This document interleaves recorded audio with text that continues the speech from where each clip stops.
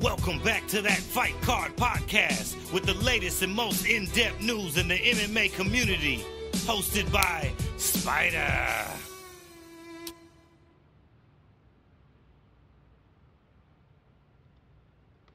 Hello, everybody. We are the Fight Card Podcast. Once again, this is Spider and Aaron Suarez right across from me. Bro, how are you, man? Doing good, man. Doing good. Just getting everything done today.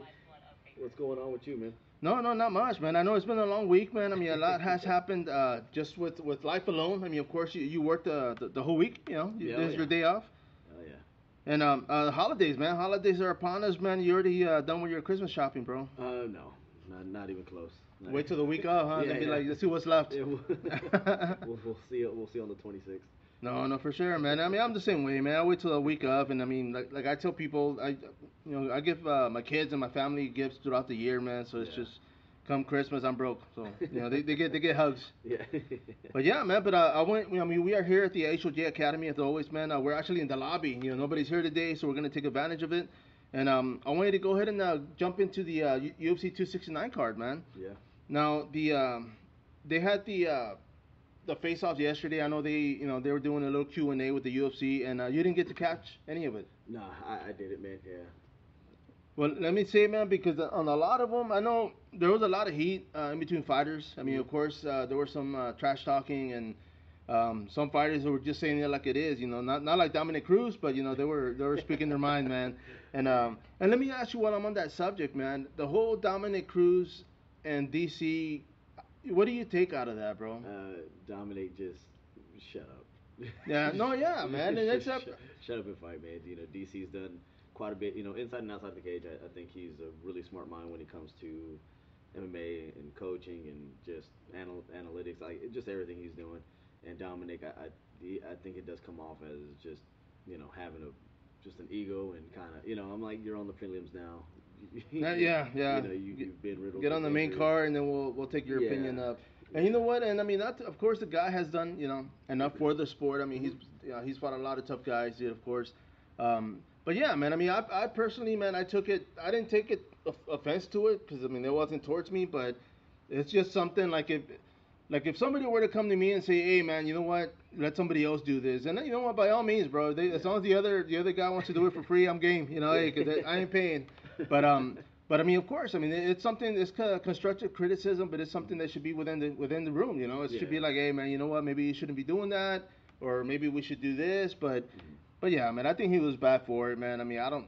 The guy spoke his mind, but sometimes it's not worth doing, man. I mean, we already had Stephen A. Smith doing a couple of events. So yeah.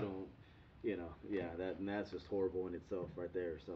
Oh yeah, everybody, let's talk about him. Hell, but yeah, bro. But I just wanted to bring that up, man. But the UFC 269 card, of course, today is Friday, December 10th. December 11th tomorrow. It's going down. This is going to be in Las Vegas at the T-Mobile Arena. And I just want to go over the main card, just for the fact that a lot of stuff yesterday got brought up, and it was good for the sport, I would say. But I mean, starting off the main card, man, we're gonna have Sean O'Malley taking on Raulian Paiva, and of course, the Brazilian and Raulian, man, he's 21-3, taking on Sean O'Malley, 14-1. One of the things that Cody Garbrandt, of course, kept bringing up was that Sean O'Malley himself hasn't faced like a good enough opposition for him to be taken seriously. Mm-hmm. And people can say that, man. I mean, of course, if you're in the UFC, you're in it for a reason. Yeah. I mean, whether you have a losing record or a winning record, you got to look at the people they're losing to or winning to, mm-hmm. because it speaks volumes. Yeah. But on this one, I mean, who do you have winning this fight? I mean, Sean said it before, where he's just like, I'm gonna get paid the same, regardless of who I fight. So, I think he does tend to pick easier fights, and it's not so much. Really, it doesn't feel like he's trying to really work him way up. He's just trying to maintain where he's at. Man, but with that being said, man, yeah, I mean, Sean has a lot of talent. He high IQ when it comes to his strikes. He's long, and I think it's going to be another maybe second round finish for him. Winning that fight. So no, I like Sean in this bout. No, I feel the same way, man. I mean, I'm a huge Brazilian fan, like I always say, man. But I mean, Sean O'Malley, I think he's gonna have the crowd behind him for one thing, and I mean his technique. I mean, of course, the guy's obviously a great fighter or a good fighter. Working his way up. I mean, but but yeah, I think his reach is gonna have a, you know, it's gonna be this winning factor, I should say. But yeah, man. I mean, we both got Sean O'Malley on this one. The next one up, it's gonna be Cara France. I mean, of course, he's fighting Cody Garbrandt, Mm-hmm. and I mean, France, of course, man. 22-9, taking on Cody at 12-4. I mean, we had talked about this on the other episode, and I mean, Cody's dropping down weight from 5'8", standing 5'8" to fighting France, who's I think it's 5'5". 5'5". So Yeah. of course, the reach is going to be a factor, man. On this, honestly, because I think this is Cody's first drop to 125. Yeah. And sure. I think cardio and conditioning is going to be a factor on this, man. And I see France getting the victory, man. I mean, do you? All right. Well, shoot, that's where I'm going to disagree with you, man. I think, Get out. Yeah. No. It's going to be, Cody he just has really good power. He has really great power even at 135, and for him dropping down to 125, the fact that he's been able to kind of walk around close to about 125 already, a couple of days before, the actual weigh-in, I think that says a lot about what he's done to kind of, transition to the lower weight class. Prepare himself. Yeah. So I mean, I don't expect him to, gain, 20, 30 pounds or whatever. But I mean, he's probably gonna have a decent size on him come fight night, and then. I mean, like I said, just the knockouts that he's had at 35, man, I think he's bringing that to 25 as well. So I don't think it'll be easy to knock out his opponent, but I do think it's very possible, and I think it's likely to happen. Whether later in the rounds, probably second or third, but yeah, it'll be a tougher transition for him just with that weight cut, and it seems like he got past that fairly decently. So now it's just to kind of see what he's bringing to 125, and hopefully exciting and a lot of knockouts. No, I mean, for sure, man. I mean, the guy, tough as nails, of course. Mm-hmm. I mean, at 135, he fought a lot of tough dudes. But yeah, man. I mean, that's that's what I got. I mean, 125. I mean, France, he is ranked number 6 in the division with Cody number 15, barely in the top 15, roster. Yeah. But we'll see, man. I mean, it's gonna be entertaining, exciting. I mean, like I said, I see France, picking him apart, using his cardio to move around, stick and move, and eventually getting him tired, man. I don't see Cody cutting that much weight, man. I mean, like you said, he might be walking around at 125 this, today maybe he's out there in the sauna right now, dropping the last 10, 15 pounds. Frame-wise, the guy was huge, man. I mean, he overlooked, his opponent as far as height, but I think it's going to be conditioning, man, or a bad weight cut, should I say, man. But we'll see, man. I mean, it's happening tomorrow, so we'll see. We'll see after I get that win, bro. But yeah, man. But going up, bro. We're going up. This is also on the main card, man. A welterweight bout. Jeff Neal, of course, out of Dallas, taking on Santiago Ponzinibbio, man. And on this, I saw them both. I mean, as far as they stood toe to toe yesterday, they did a little face off, and Jeff was a taller guy. I knew he had a reach on him, not by a lot, but he does have a reach advantage. Yeah. But his posture, man, I saw something in him that I was like, okay, that's Jeff from when he was fighting, trying to get up to the UFC. Yeah. And that, for me, that's a good thing, man, because that just says how hungry he is. It's just kind of like, a lot of the champions, they say, like, every fight, I feel like I'm fighting for the belt. Yeah. Like, I'm not a champion until after the bout. And I kind of think that's a mentality at that level that you need to have, because if you're just going in there, oh, it's just another fight, then, that's kind of where you lose already mentally. Yeah. But, Santiago, of course, the guy's 28-4. I mean, he's got his whole home country, Argentina, behind him. And, I mean, obviously a fan favorite, I would say, to an extent. But how do you see this fight, bro? Man, I mean, I think, Jeff is going to... I think he's going to come out. I mean, with everything that he's got going on as far as his last couple of fights, he showcased quite a bit with the Magny fight. I think he ended up losing that fight. But I mean, there's a lot of things that he wasn't able to do, I guess, last time to really kind of push the pace. And so I think this time, with what you're looking at as far as like the look that he had at the weigh-ins or at the stare downs, I'm sorry, if you will, press conference. Yeah, man. I mean, having known that he probably didn't put everything that he needed to in that last fight, going into this fight, so it's like, hey, man, I gotta do something, right? I can't, you look at your last performance and it, wasn't necessarily the best, but it wasn't, wasn't necessarily, bad either. Right. So going into this fight, man, yeah, I think the mentality looked like it probably changed a little bit. And I see him coming out, man. I think it's gonna go all 3 rounds. I think it's gonna be a hard fight, going back and forth.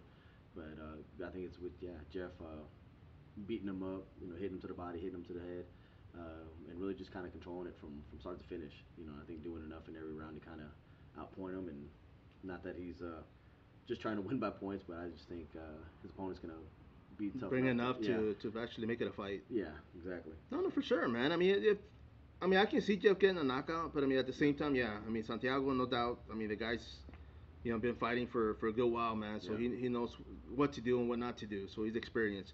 But yeah, man. So you would say he's Jeff by decision? I got Jeff by decision, man. I think it's very decisive. No, well, right on, man. I mean, of course, the guy's from Texas, man. So of course we're always pulling for the Texas guys, the Texas fighters. Next bout, man, we're gonna go up, and it's gonna be Amanda Nunes, man, out of Brazil, the champ. She is 100. She's actually the fan favorite, I would say, going into this, man. Oh, I don't know. That's kind of hard to say. I mean, I didn't look at the as far as the betting odds. Yeah. But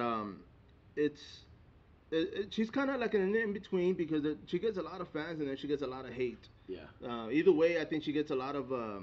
It's good because people are always talking about her, whether it's good or bad. Mm-hmm. But I mean, she is a champion for a reason, man. And Juliana Peña, man. I mean, I know you had her via her wrestling, right, on the last episode, man. Are you still sticking with that? I'm still sticking with it, man. So with this one, man, I actually saw the fight episode, right? That they do beforehand, and man, the scene that was kind of like just real like damn, it was kind of gave me some goosebumps. Was Juliana, she's on the treadmill and she's walking or she's doing her thing, and then she has a TV in front of her, and it's just showing the highlights of Amanda Nunes, going through Holly Holm, going through Ronda, and it's nice. Yeah, so I'm just like, man, she has this mentality about her, she has this thought about her that, I'm the person that's gonna beat her, and when you have that type of mentality, when you have that feeling that she's like, I haven't been given a shot, I've been calling her out for years and years and years, and now you're finally in the position to get that shot. Yeah, like so. Juliana, she has nothing to lose. This is everything for her to gain. Even if she does come out and she's on the losing side of it, she's getting the opportunity to do what she said she wanted to get done. And I think, stylistically, I think she's a bad matchup for Amanda Nunes. I think when you had Ronda Rousey, she was just coming back off that defeat with was it Holly Holm, right? And yeah, Ronda's good on the ground, but she didn't have any type of wrestling. She couldn't really do anything, and then so just Amanda just ate her up from the outside. And then of course Amanda beat the crap out of Misha Tate, and Misha, she has some wrestling, but she was like trying to stand up with Amanda, and I'd like to say that's a no-no. Yeah, and so and then of course when she fought Holly, man, she just outstruck Holly Holm. So there's a lot of things that those ladies bring to the division, but I think Juliana presents something that's completely different. I think her mindset is probably just a little bit tougher. I think her wrestling's going to be there, and then on top of that, I think she does have a big chip on her shoulder, thinking that like everybody's choosing her, and she's like, no one's in my corner. She moved gyms. She's up in Chicago now, so I think she's getting what she needs to get done, and man, I'm excited. I think she's gonna. I'm thinking she's gonna pull it off, and it's gonna rock the whole division, and I think it creates a lot of opportunities, man. It really she does. gets that win. I mean, I like that for the fact that yeah, it does, and then on top with Amanda, it's not so much. I think her personality. I think the way she holds herself, she can come off as cocky and arrogant a little bit, and I mean she's rightfully so. She's been the only two-time champ, 2-division champ that's defending both titles. And now she's just like, hey, just bring me contenders. It's like, stack them up. Yeah, to a point, she really doesn't need to fight. She needs to get all these other women to get to her level. So I think it'd be really good for the sport if Juliana pulls this off. No, for sure, man. I mean, I know Amanda. I mean, they're both talking about. I mean, they both have kids. Mm-hmm. That's one of the things for me, man. I guess. I mean, obviously, it's different for a woman because she is the mom and she kind of nurtures the kids more while. We're in the living room watching TV, right?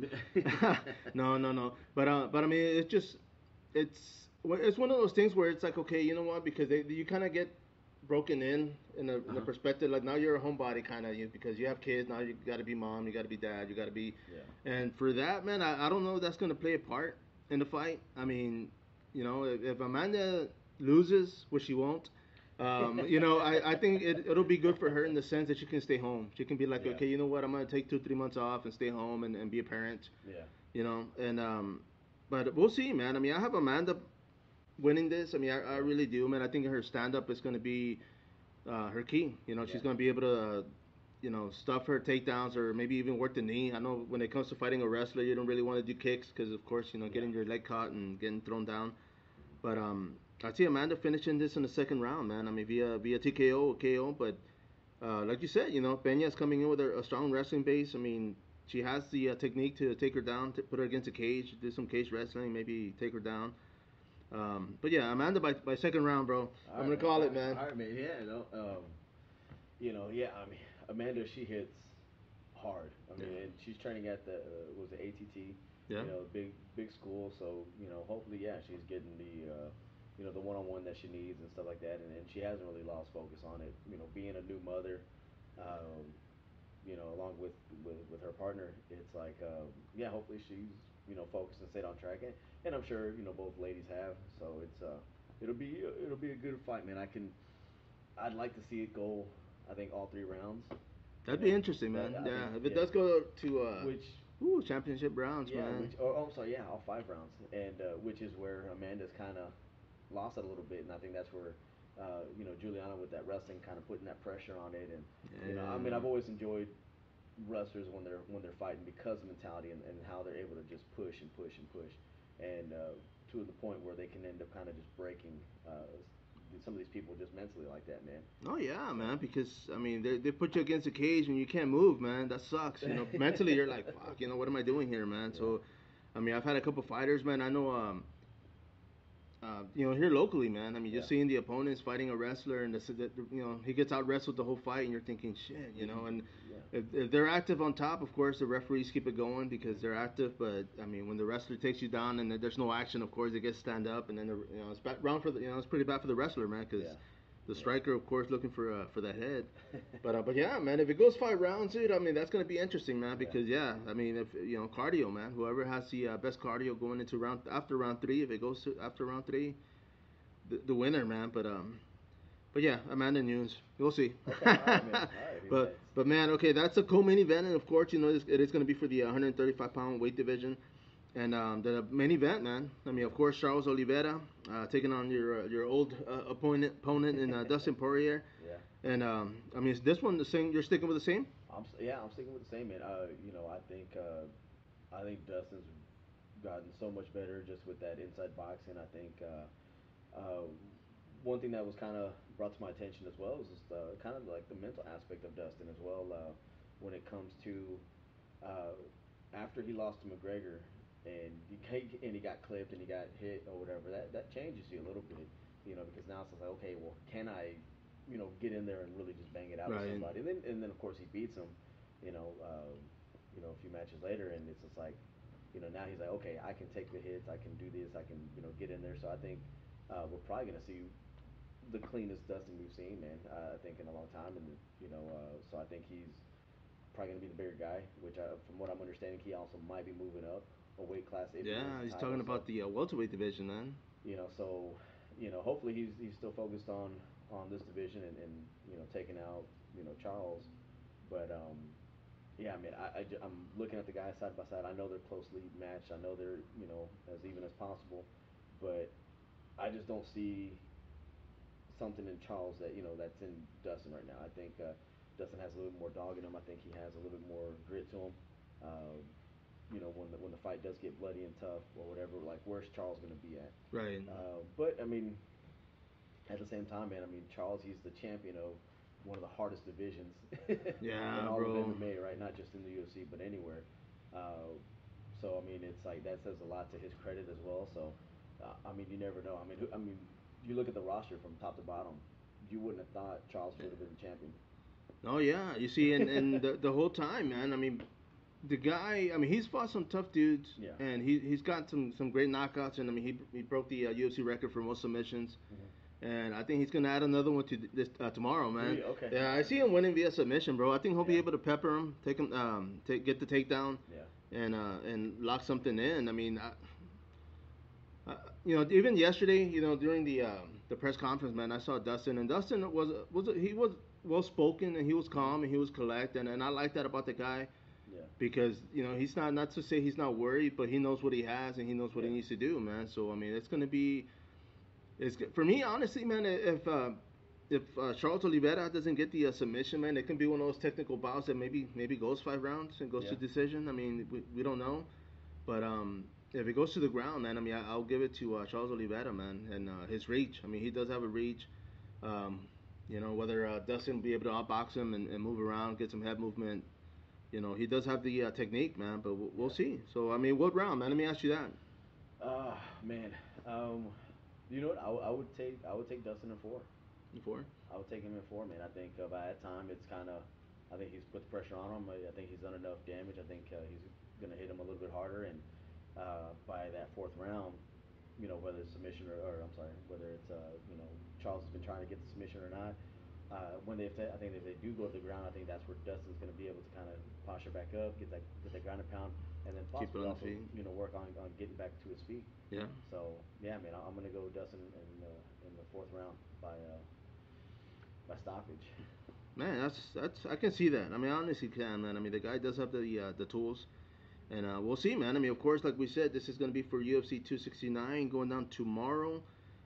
We'll see where we fall as far as our picks, man. But I'll be watching. I know Raw Dog Saloon here in San Antonio is having the fight party. So if you're in the area, Nacogdoches and 410, address is going to be on our page and our Facebook group. And for those watching, man, or listening, this is the Fight Card Podcast. Once again, this is Spida, Aaron Suarez, as always. Did you want to finish up with anything on this one, bro? No, you know what, man. On this one, man. When it comes to this UFC, man, it's the last one of the year, guys. Before we close out, I mean, they have a really good card from top to bottom. There's a lot of things happening, and 2021 was a pretty decent year, right? Oh, yeah. It could always be better, but man, I'm just excited now that going into next year, we're gonna have even more crowds. At the events, you're gonna probably also have more local events, regional events. Like everybody's kind of getting back on their feet a little bit, man. So I think a lot more opportunities are coming around. And yeah, man. I mean, take the time, watch this last card of the year, and go from there, man. And hopefully that MMA gets brought up even more so in 2022. And let me ask you this to finish this off, bro. Say Dustin gets the win. Okay. He's the champion. Say he moves up to a welterweight. Do you see him getting an immediate title shot?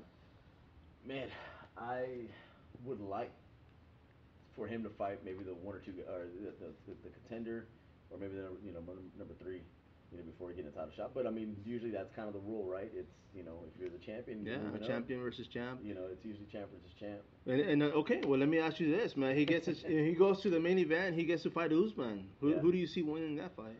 Oh man, I think that's I'd like to say Dustin, man, but I think Usman. I think Usman takes it there, man. Yeah, bro, that's a whole different animal, man.